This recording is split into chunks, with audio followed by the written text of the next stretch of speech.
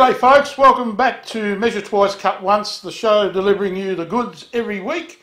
As far as some interesting content that is both extracted from the comments in the sections that you leave to us, and also things that my partner in crime and I sort of rattle our brains with, and we come up with a topic, and hopefully that's interesting enough for you to be part of the show. If you're first time here, please subscribe to the YouTube channel, and perhaps go over to all the different podcasting streams to be part of that. So, I am here by myself in Chris's shed because he doesn't know that. I don't know if he does, but just kidding. The hell are you doing, are you? Oh mate, yeah, no, that's. I was going to take a look at fixing that thing they got over there before you got home. That's the kind of person. I want to see the back of your car before you leave today. No worries, mate. She's locked. Yeah, key's broken. I got my sawzall, my demo saw. Yeah, I can open your car, not a problem. that's all right. I took the batteries away. Oh. No, this is my good friend, the man who's an aeronautical engineer, and he can be spotted on weekends flying over the cliffs of Ocean Grove. Chris Zubek, how are you, Chris? You missed those introductions, haven't you? Oh, yeah. Yeah. Hello, everyone. Thanks for joining us again for this week. Yeah. Flying, how do you get these things? Do you lie awake at night thinking of an intro for me? No, just on the Spur of the moment. Spontaneous combustion in my brain. I wish you would spontaneously combust. We'd like to also make mention of our partner. We have a new thing going here on the channel. We have a partnership thing. It's not a sponsorship, but it's a partnership, and that's with Nathan from Hammeroo, who he has some great products, Chris. Oh, he does? Yeah. Without a doubt. Finishes for timber finishes, and also I think they're diamonds, you know, the colouring for epoxy type thing. Yes, and yes. He supported us in our giveaway last year, so we partnered up with Nathan to help support him, and you know, we all reciprocate the love, sort of thing. Yes, we do. And he's very helpful. If you've got a question about anything of those things, just give him a call or drop him a line. Yep. I should put a little down the bottom here, his email address or something. Yeah. And I never thought of that. any other partners, potential partners out there, if you'd like to be also doing the same thing with us, we give back to the community. We're not here to, you know, gain anything personally. He might be. If you want I'll to be make sure part he of doesn't. this, if you want to be part of this, just drop us a line. So last week, Chris, social media, we had a bit of a chat about that. Yeah. Our personal take on it. Yep. Pretty good, you know. It's always good to thrash out a few things, a few pointers. What did you gain anything out of that chat? Yeah. It's you know, like we talked about you know, the people that were in it. You know, whether they're part of community, and I know you and I are both, you know, really pro community. We want to build it up, and then I actually after the episode, I jumped on the computer and checked out all the other you know, like Reddit and all those to see whether I could maybe get into that and build my channel a bit quicker, maybe. Yeah. Yep. So Food for thought. it is. Yeah. Don't say food. I'm starving. Are you? Yeah, my stomach's rumbling a bit too. You said you weren't hungry. I know, I'm on a new diet. It's called Don't Eat, You Lose Weight. I'm on a seafood diet. Yeah, I know, that's the old joke. What have you been up to personally? Making stuff? I have. I've been making this bed head for a customer that's taken longer than the roads into Rome. I don't know how he sleeps at night. Everyone at work tells me he sleeps on the floor. But it's nearly finished. Good. And I've got myself recently a new toy. A new toy? A new toy, yeah. Is it blue? It could be. Is it Craig? No, it's not a Craig thing. Oh.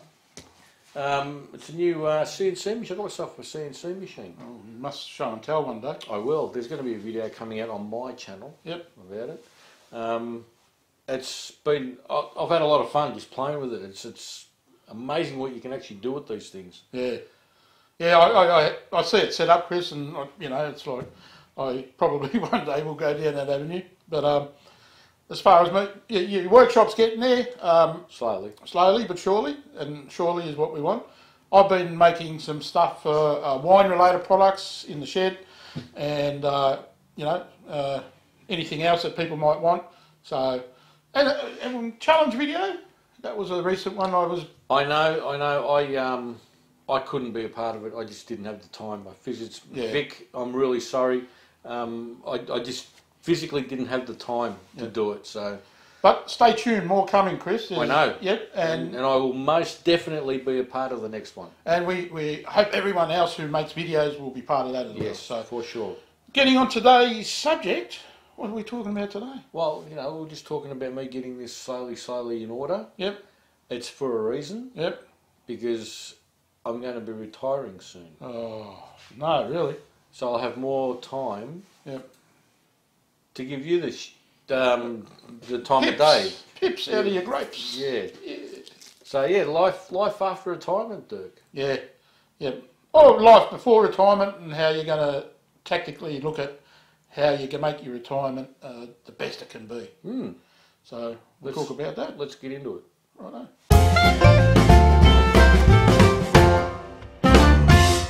Yeah, we thought it'd be a really good idea, mate, to come up with a subject which I don't think I've heard many people tackle, and that is to do with retirement. When you retire from your working life, you know, a lot of people work, I don't know, 40 years, work a lot longer, but we're all different, and we're all different stages of life. A few of those considerations, Chris, are your pre-retirement, right? So you're planning. And that takes in consideration, are you financially well off enough to be able to retire? Yep. Have you got your hobby? Have you got a hobby? Have you got something that will maintain your, you know, the creativity and physical play into the future? Because, as we know, we start a hobby and it gets in your blood. Oh, it does. And it's a very, very strong sort of like a liqueur. What do you call it? Elixir. Elixir. Elixir. And you know, and I think, like, I personally, and I know you probably do, really hanging for the day. But we're not trying to wish our lives away either. We're hanging for the day where we can be autonomously supported and not need to wake up and go to work. Does that sound good? I actually have a countdown timer. Countdown timer to the day I retire, dude. That's beautiful to hear that, because you know, some people will not have any plans to when the day comes. That's exactly you just said. You know, pre-retirement plans. That's basically what I'm doing now. Yeah. Right. I'm setting myself up. I've got, you know, a little under 3 years to go before I retire. So I'm setting myself up for retirement. Yeah. And what that means for me, in particular, is getting my workshop set up the way I want it to get set up, making sure that I've got all the tools that I need. Yeah. To continue doing my hobby, which is woodworking. Yeah. And then maybe working out a way, because the one thing that I'm going to miss during retirement is the regular income. Yes, of course. You've got a weekly income, that's going to stop. Yeah. Unless I can work out a way to get my boss to pay me after I retired. Yeah. All right. And when I work that out, I'll let everybody else know. Yeah. So you've got to work out, because we've got superannuation, we've got our pensions to look forward to, but both those combined might not be enough. Yeah. To keep you going. Yeah. Right. So I'm working out a way to maybe make a little bit of extra coin on the side, you know, like selling some of my pens, or making new things. I've got the CNC machine, as you know, now. Just working towards that goal. Yeah. You know, and I think that's maybe a lot of people don't sort of think that far ahead, but for me, I think 3 years isn't that long. Yeah. Because the last 40 that I've been working went like that. Well, so true, and you know, we're all subject to the time we have on this earth, and you know, the things that go on in that period. But like the pre-planning stages are, some people might say, I'm going to start a hobby when I retire, and that's great. But you're then starting to learn when you have the most time on, on hand. Yep. Then there's the other the other people out there who've been doing it maybe lifelong hobbies. And how do they approach that, Chris? Is it something that, like, you've been doing it a long time, not full time, but can you make the jump across to having the extra time when you've only actually in your work life had part time, a little bit of time on the weekend after work? Can you transition into becoming practically a full-time hobbyist maker? Yeah. Can you do it? Do you think? Or once you retire, you've decided you've had enough of, in our case, we've had enough of woodworking, we're going to do something totally different. Yeah, yeah. Why would you do that? I don't know, but some people may look that way. Yeah. Yep. I don't know what else I would do in my retirement years. This is what I've been sort of working up to. So yeah, and as you mentioned, prepping your workshop. Obviously we some people like to have more machines. Some are happy with just the basic essentials. And they're things. Well, budgeting. If I haven't bought the things and up until the time when I retire, I'm going to have to go bang all of a sudden.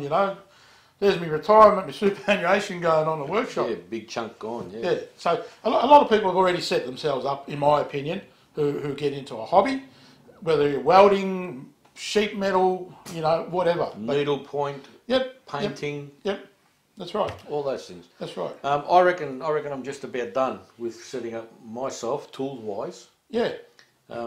I don't think I need anything. The only thing I need is a big workshop. That's all I need. Well, yeah, that's right. But then you start again. You go, well, I've got this extra space. What can I put in here? I can get the bigger thing. True. That's all part of the fun. On it is pre-planning for the time when you do retire from the workforce. So things to look forward to, Chris. So hang on, but does that lead into the mental approach? Well, it can. For retirement. It can. Right. That's a big factor. It is a big factor. I think that's the biggest one. Yeah. Personally. Yep. Because you've been working for however many years, 40 years, 50 years, and all of a sudden that stops. You don't have to get up in the morning anymore, which is great as far as I'm concerned. Yeah. But you're leaving behind a whole group of friends. Yes, potentially. Potentially, there's a lot of people that you won't see ever again, because you're retired, you're moving on, they move on. Yeah. So you've got to prepare yourself for that. So you've got to make yourself a whole new group of friends. Yep. If that's the way you want to do it. That's right. I think that mental approach, and one of the episodes we had last season was mental health. Exactly. That's got to be a big part of this. 100%. You've got to look after your own well-being, because if you retire, like in my case, I'm retiring at 60 and I've got another, let's hope, 10, 15 years to play with. Yep. But, I'm mentally thinking, what's the point of it all?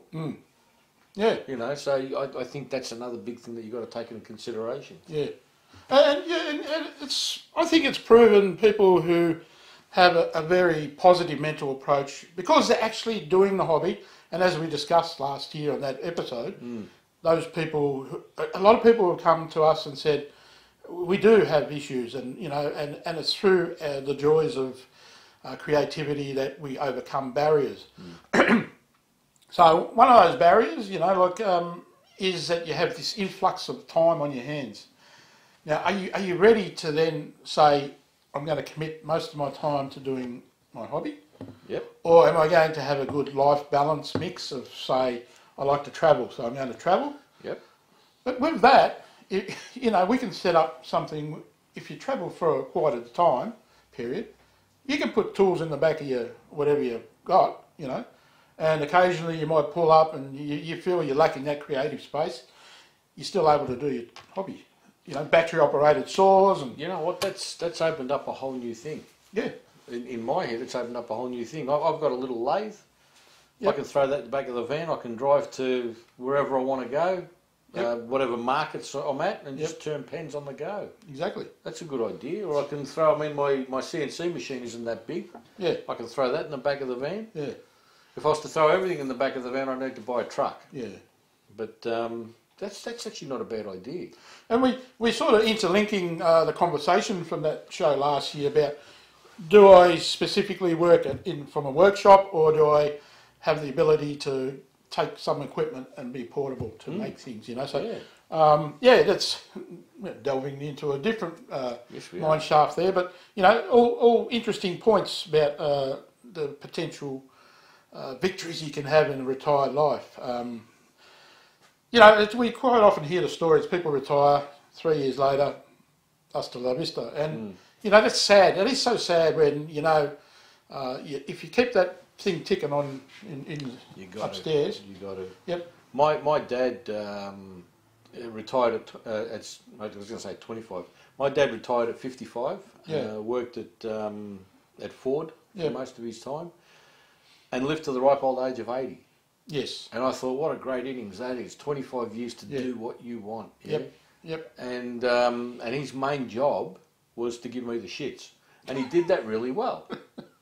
Now, don't get me wrong, I love my dad and I miss him terribly, but the point I'm trying to make is he had 25 years. Yeah. I'd love something like that. You know, finish work at 60 and then live to 85 and just do what you want to do. Yeah. And it's a little bit like people who travel, they meet groups of people like-minded. People who, say, like doing woodworking, they find like-minded people. You know, and that's I suppose, something we search for, but the search comes to us at times as well. So, you know, and I don't think if you have a hobby or a craft, you can ever be bored or not have friends, because it's just, you got more time to have those friends, and you invite them over, and you know, you can travel and have a meet up with people we know in Sydney and Queensland, you know, and they're the things that are potentially to look forward to, you know. So it's a good mental space, that whole prospect of, you know. Yeah. So that touches on what we wanted to talk about, what you always look forward to during your retirement. Yeah. Yeah. Yeah. For me, there's one or two people I'd love to meet in Sydney. Yep. One of them knows who she is. The other one, not so much. Yeah. Because he's always got these steaks that he's putting on. It's just driving me nuts. I'm trying to lose weight, and he's putting up pictures of steaks. Yeah, we reckon he's losing weight doing that. Oh yeah. Yeah. Sure, Louis. Sure. Yeah. We believe that. But yeah, the stuff you'd look forward to. You know? Like you said, travelling. I really want to get into like the CNC. You know, just building on that, because I mean, the one thing that you never stop doing is learning. No. You're always learning something, yeah? Now, when I first started with the CNC machine, I thought, nah, never going to happen. All I'm going to do is turn a lot of good wood into firewood. Yeah. But it's not the case, you know. I'm having a blast with it, you know, and I'm so much so that I wouldn't mind retiring tomorrow if I could, you know. Yeah. But anyway, Chris, there's a few people I'll mention that we know of, you know, personally. DIY from Knuckleheads, Shane Conlon, Uncle Knackers. How are you, mate? G'day, mate. Now, Shane he's a builder. He is. Carpenter. He can make projects, as you see on his channel. You know, he tries to emphasise a basic tool principle, and you know, like when Shane retires one day, he's got the ability to be mobile, and if he wanted to do so, be able to construct things. You know, like he's made projects which are fantastic, and he can go and visit someone and make them on site. They say if you love what you do, you don't work a day in your life. Exactly right. Good friend of ours who was on our show last year, Ryan from Oz Sawdust Makers. G'day, mate. He's pursued something I think he probably helped him mentally, and he set up a business. He's turned his hobby into his job. He does. And like you said, he will never work a day in his life. No. Because he's enjoying what he's doing. That's right.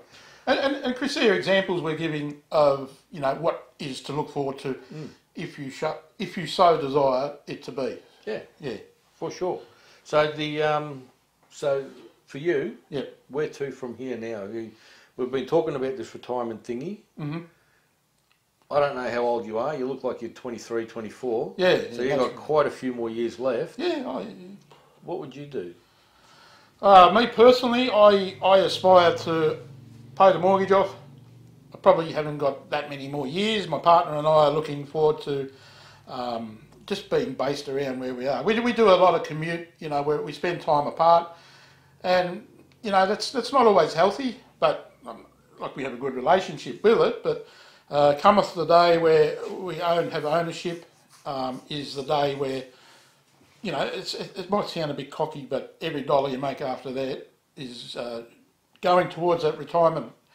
And we try to filter in the balance of looking forward to travel, because we do like to travel, Yeah. and also having a hobby or part-time work, you know, it depends. So a little while away, but I'm keen as mustard, and whilst I've had some time off with my operation, you know, I sort of got into that mould of going, oh, this is not too bad, you know. I do try to get up at a reasonable time and not lack that, you know, discipline, but you do tend to get a touch lazy, but you enjoy different aspects of your hobby because, you know, you're online looking at stuff a little bit more. Yeah, oh, for sure. I do that all the time. Because I'm working full time at the moment, so my time is limited. Yeah.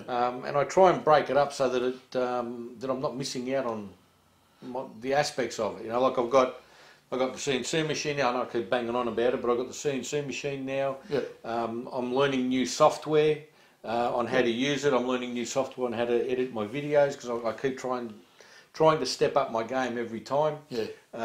So yeah, that's some of the stuff that I've got to look forward to. You know, yeah. Like when I do finally retire, I can really just immerse myself into it all. At the moment, I have to go to work, which, look, it's not a bad thing. I enjoy going to work. You've got the interaction with, you know, your workmates there and everything, and you're making a good quid out of it. Yep. But retirement's, I think, something that everyone looks forward to. You know, yeah. you want to stop going to work every day. Yeah. You know, I mean, I know it is for me. And I'm sort of contradicting myself a little bit here, but you're not getting any younger. I'm not getting any younger, you know, and I just want to enjoy my time, you know. So that's where I'm going now. I'm learning new stuff, getting ready for that retirement day. And that's funny. We did discuss another subject matter for upcoming shows in the season, and it's one of them is, why did we go to school to learn all the rubbish that we didn't need to put in use when we're in the workforce? You know, why wasn't our creativity captured when we were younger? The best way I can explain it, if you've all heard of Billy Connolly, the best line he ever came up with was, "Why did I spend my time learning algebra at school when I had no intention of ever going there?" Yeah. So. I know. That's the thing. I mean, I went to a high school, and their big thing was they didn't sort of put a lot of time into the trades, you know, woodworking, metalworking, or anything like that. It's just they taught you 1 + 1 was 2, and then 3 out in the big bad world. Yeah, you know. Yeah. I would have much preferred to go to a technical school, so I could learn the skills that have taken me this long to get. Yep. So. And it's a proven thing. Your education, if it's hit on the head that this child student is going to be less academic and more prone to create things with their hands, put them in that, you know, teach them the arithmetics, reading, writing, and whatever they choose to advance in as far as focus on what they want to do. I know kids at this age, they don't really know what they want, but no. Surely you could look at a kid and go, you know what, this guy couldn't bang 2 bits of wood together, he's probably going to be a politician. So let's move him into that, you know, area. Yeah. That's just the way I feel about it, but that's another topic for another day.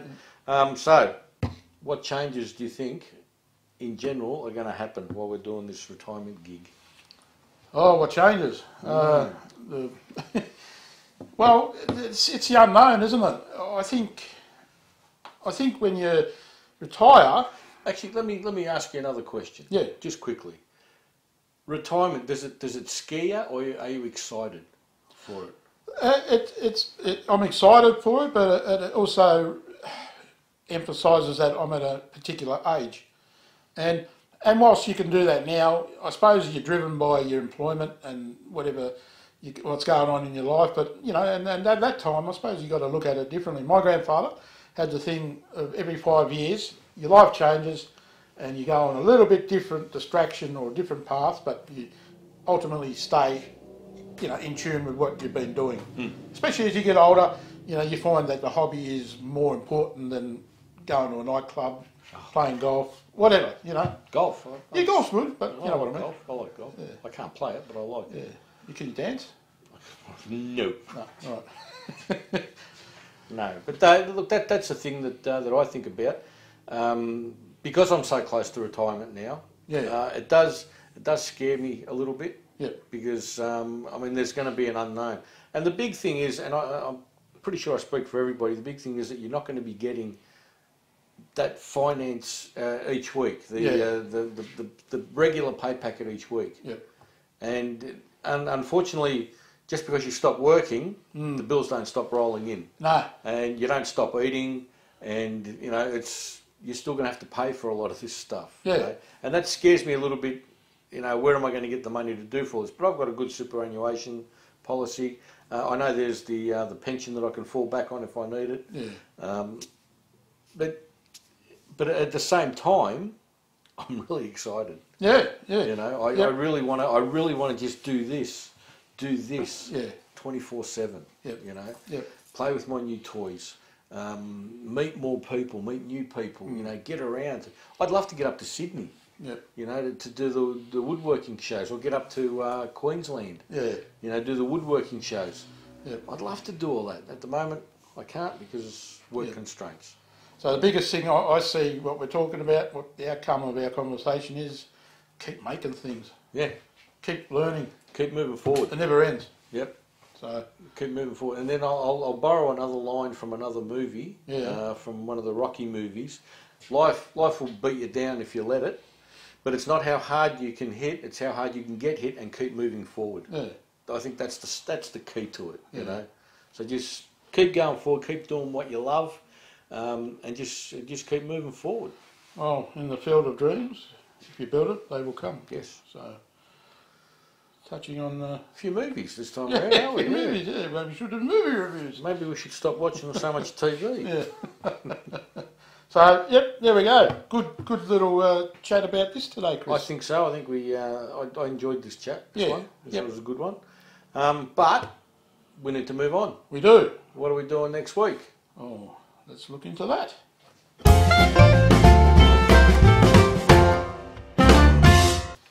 All right, Dirk. So we spoke about what we're going to do when we retire. Yeah. And touched on a few points. Yes. I think we noted that out. But if you've got any concerns, any questions, or you want to make a comment, down below. And also MC, what is it? M2C1 on Instagram. You can contact us there. Yes. And have a good... Anywhere. We're contactable anywhere. That's right. Now, what's happening next week, Dirko? I reckon if we dot our I's and cross our T's, we might have a special guest on. What? Yeah. What? Yeah.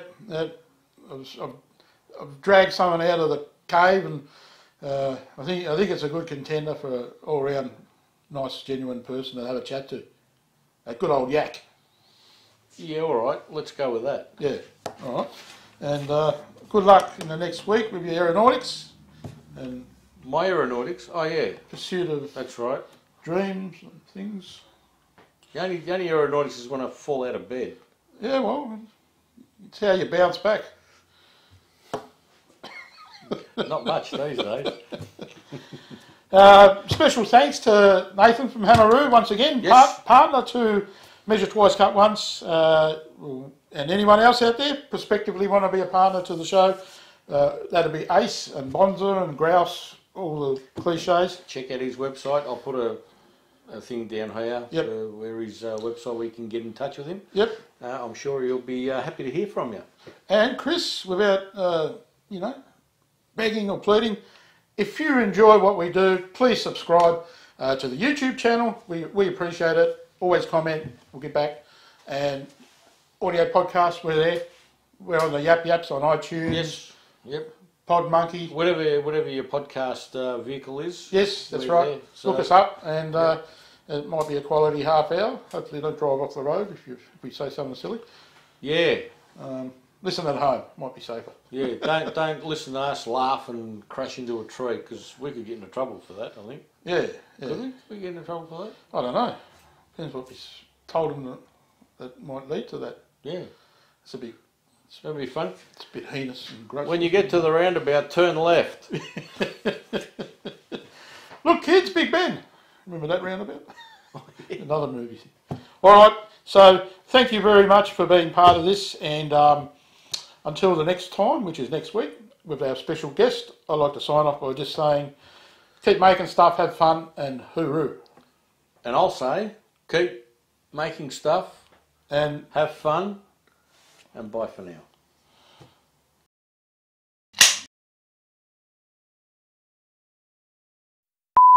We're rolling. How do you spell intro? I put the R after the N. Don't speak of the language, mate. I can't work like this, Dirk. Inroad. That's what we do. Alright. I should just get a bloody stopwatch, shouldn't I? I've got a stopwatch. Yeah. Using my battery on my phone. You ready? Yeah, mate, yeah. So you want me to push the button and get going? Who the hell? Mark Dana.